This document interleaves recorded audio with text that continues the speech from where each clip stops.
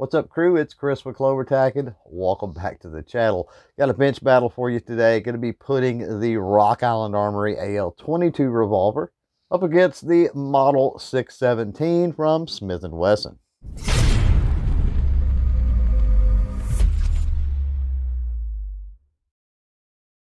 Before we go to the bench, if you're new here on CloverTac, we talk about all things firearm related. So if you're into that sort of thing, jump down and smash that subscribe button. And if you want to keep up to date with all the new content on the channel, we'll go ahead and click that notification bell as well.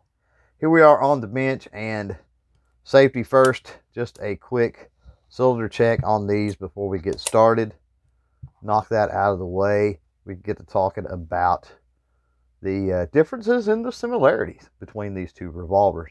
Now, right away, the elephant in the room, we're dealing with a Smith & Wesson revolver versus a Rock Island Armory revolver. Obviously, the price point, the value, the MSRP, whatever, much higher on those Smith & Wesson revolvers, but that could make the Rock Island Armory here a little more appealing.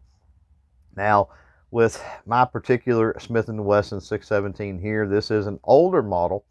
And Smith & Wesson does also make the 617 in a 4-inch version, the same as this Rock Island Armory AL22. What's interesting about the picture there of the 4-inch version, the grip in it, very similar to the grip on the Rock Island Armory. The grip I have here on the 617 is a Smith & Wesson logoed grip. It's an original, it's a factory grip. I'm not real sure why it's different than the grip in the picture, except for the fact that maybe, I know for a fact, my Smith & Wesson 617 here is a much older model.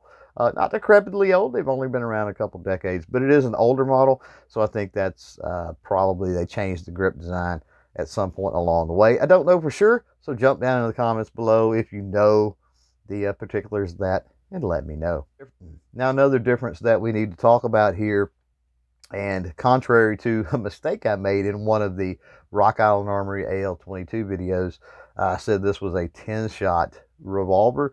It's not a 10-shot cylinder. This is a 9-shot cylinder, 22 long rifle, whereas the Smith & Wesson 617 is a 10-shot cylinder, 22 long rifle. Last of the differences here that we're going to talk about, then we'll get to some similarities. Going to be triggers. These are double action, single action. And as far as double action in the Rock Island Armory, look at somewhere around an 11-pound trigger pull on that double action. And then when we move into single action with the Rock Island Armory, going to come somewhere in that 5-pound trigger pull range. The Smith & Wesson, on the other hand, quite a bit of difference. Coming in around 8 pounds or so, 8 to 9 pounds on the double action, and then only about 3 pounds on the single action trigger pull with the Smith & Wesson. And that's pretty much all for the differences between these two revolvers. We can talk a little bit about similarities. Obviously, when we look at the grip design, when we look at the frame size, we're talking about the Smith & Wesson K frame here. And if we look at that, I mean, very robust frame, also very similar size, profile, all the good stuff with the Rock Island Armory AL22. Now, a lot can be told by weight, of course, and with the Rock Island Armory coming in around 38 ounces, the Smith & Wesson 617, this version anyway, the 6-inch barrel coming in around 44 ounces. So with the additional barrel length, obviously got just a little more weight, but very robust frames on both of these revolvers. As far as aesthetic design, we've got full shrouded barrel on both of these, and then we've also got fluted cylinders on both of these. Now, the last similarity we're going to talk about here is going to be the sights.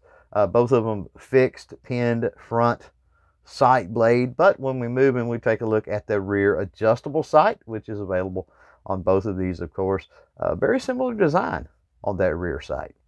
So there you go, crew. Hopefully this video has given you a little more insight on the similarities and the differences between that Rock Island AL22 revolver and the Smith & Wesson Model 617. As always, if you want to continue the conversation, you can do that down in the comments below. Thanks for hanging out. Thanks for watching.